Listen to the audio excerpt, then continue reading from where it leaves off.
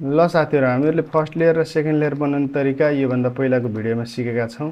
तपाईहरुलाई त्यो भिडियो हेर्न मन छ भनेपछि तपाईहरुलाई मैले डिस्क्रिप्सनमा लिंक राखिदिएको छु, त्यहाँ गएर हेर्न सक्नुहुन्छ। साथीहरु भर्खरै यस च्यानलमा जोडिनु भएको छ भने नेपालमा मैले पहिलो चोटी यो क्युबहरुको कलेक्सनहरुको एउटा चाहिँ च्यानल बनाऊ भन्ने हिसाबले चाहिँ मैले क्युबहरुको मात्रै कलेक्सन लिएर आएको छु। त्यो भएको कारणले तपाईहरुले यस च्यानललाई सब्स्क्राइब, लाइक, शेयर र कमेन्ट पनि गरिदिनुहुन्छ भन्ने मैले आशा लिएको छु। साथीहरुको माझमा मैले यो क्युबहरुको कलेक्सन यस्तै ल्याउँदै जाने छु। मैले अन्य क्युबहरुको पनि आउँदैछन्, अन्य क्युबहरु पनि आउँदैछ। ती क्युबहरुको पनि कलेक्सनहरु मैले ल्याउँदै जाने छु तपाईहरुको माझ क्युब कलेक्सनको रूपमा। त्यो हुनाले आज मैले चाहिँ यो भन्दा पहिला बनाएको फर्स्ट लेयर र थर्ड लेयर बनाउने तरिका सिकाएँ मैले भर्टिकल प्रिज्म क्युबमा, र आज मैले चाहिँ यो थर्ड लेयर बनाउने तरिका सिकाउँदै छु। थर्ड लेयरमा अलिकति फर्मुला लाग्ने भएको हुनाले मैले यसलाई छुट्टै चाहिँ अर्को भिडियो बनाऊ भन्ने हिसाबले चाहिँ मैले बनाएको, किनकि डिटेल बुझाउँदाखेरि अलिकति भिडियो लामो भएको कारणले यो भर्टिकल प्रिज्म क्युब बनाउने तरिका मैले चाहिँ दुईटा भिडियो बनाएको। आउनुस् अब यो थर्ड लेयर बनाउने तरिका सिकौं। यो थर्ड लेयर बनाउने क्रममा हामीले फेरि पनि फर्स्ट लेयरमा बना जस्तै गरिकन क्रस बनाउनु पर्ने हुन्छ। क्रस बनाउने क्रममा हामीहरुको फर्स्ट लेयरमा हामीले कुनै फर्मुला नलागिकन गराउँथ्यौं भनेपछि यसमा चाहिँ हामीहरुको केही फर्मुला लाग्छ, जुन फर्मुला हामीले 3x3 को क्युबमा सिकेका छौं, त्यही नै फर्मुला हो।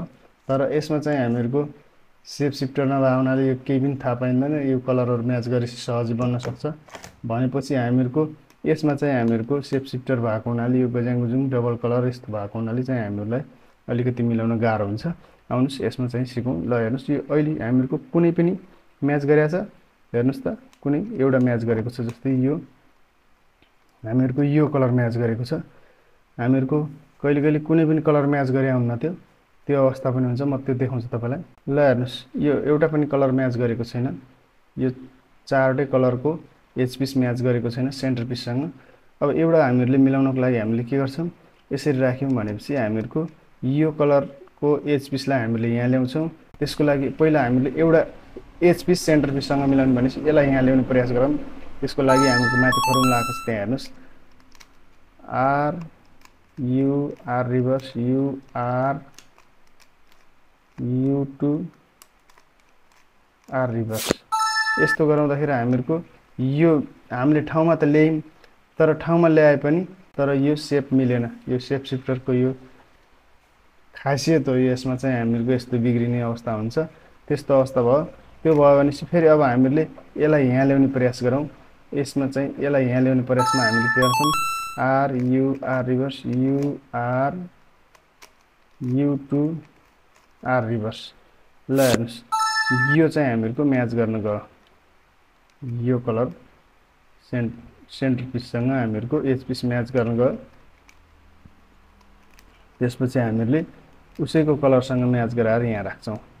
यसरी राख्यौं।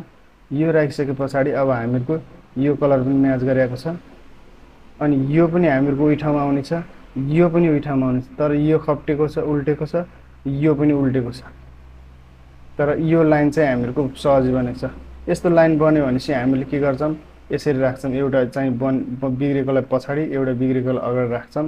यो लाइन हामीले राख्यौं र हामीले के गर्छौं, F are you are reverse you reverse you reverse अनि एफ रिभर्स गर्यौं। यो गर्यो भने हामीहरु के भयो, यो जस्ताको तस्तै बन्यो। यो हामीहरुको एक आपसमा अदली बदली भएर आयो।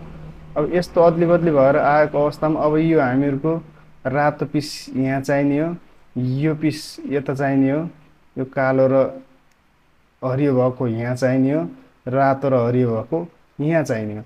यस्तो अवस्था आयो भने यसलाई हामीहरुले यसरी घुमाउनु छ भनेपछि हामीहरुले रिभर्स फर्मुला लगाउँछौं। त्यो फर्मुला माथि आएको छ, ल हेर्नुस् L reverse you reverse L U reverse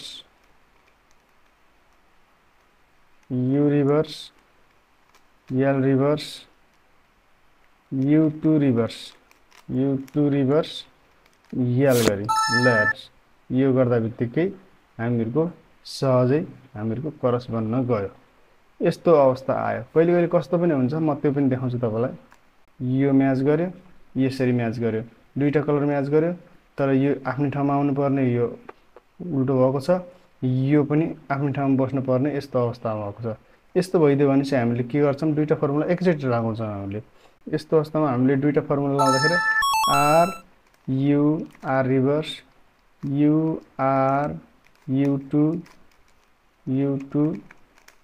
r reverse गरी यस्तो अवस्थामा आयो सँगै हामीले फेरि f r u r reverse u reverse f reverse पनि फर्मुला सँगै लगायौं यस्तो अवस्था भयो भने अब हामीहरुको सहजै यो यहाँ ल्याउनु पर्ने यो रातो पिस कलर यहाँ आउनु पर्ने एज पिस अनि यो यहाँ आउनु पर्ने यसरी घुम्नु पर्ने त्यो बनाउनलाई हामी के गर्छौं हामीले r u r reverse u r u2 r reverse यो फर्मुला लगायौं यो दुईटा म्याच गर्यो यो पछाडी र यो अगाडिको मिलेन यो थाहै छ अघि जस्तै f r u r reverse u reverse f reverse को फर्मुला लगायौं अब यस्तो अवस्थामा यो सिंगल बन्यो अब यसलाई हामीले यहाँ ल्याउनु छ यसलाई यहाँ ल्याउनु छ यसलाई यहाँ लैजान्छ यस्तो अवस्था भयो भने रिभर्स को फर्मुला फेरि हामीले के गर्ने हो l reverse u reverse l u reverse l reverse u2 reverse अनि l गरी ल यसरी चाहिँ हामीहरुको प्लस सहजै बन्यो यति मात्र चाहिँ यसमा त्यस्तो फर्मुला केही पनि हेर्दै छैन यो चाहिँ हामीले यो भन्दा पहिलाको तपाईले यो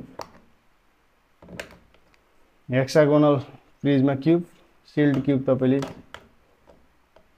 हेरिसक्नु भएको छ भने चाहिँ मेरो च्यानलमा त्यसबाट पनि तपाईले यो चीजहरु सिक्न सक्नुहुन्छ यो भन्दा पहिला मैले यो शिल्ड क्यूबको बनाउने तरिका राखिदिएको छु त्यहाँ तपाईको डिस्क्रिप्सनमा गएर पनि हेर्न सक्नुहुन्छ यसको लिंक राखिदिएको छु त्यहाँ गएर हेर्न सक्नुहुन्छ त्यस्तै अब रह्यो हामीहरुको यहाँ चाहिँ हामीहरुले क्रस बनाइसकेपछि हामीहरुको बाहिरी कर्नर पिस चारवटा मिलाउनु छ त्यसमा हामीहरुको एउटा सहजै मिलेर आएको छ यो मिलेर आएको छ जस्तै अघि नै हामीहरुको के आथ्यो भनेसी यहाँको पिसलाई यहाँ ल्याउनु थियो यहाँको पिसलाई यहाँ लैजान्थ्यो यसको पिसलाई यहाँ ल्याउनु थियो कर्नर पिस भनेपछि अहिले हामीहरुको के छ भनेसी यो पिसलाई यता लैजान छ यो रातो पिसलाई यहाँ ल्याउनु छ यो कर्नर पिसलाई यहाँ ल्याउनु छ यस्तो अवस्था भयो भने हामीले रिभर्स को फर्मुला लाउँछौं अघि नै r बाट फर्मुला लाथ्यौं भनेपछि अहिले हामीले l बाट फर्मुला लाउँछौं ल हेर्नुस् l रिभर्स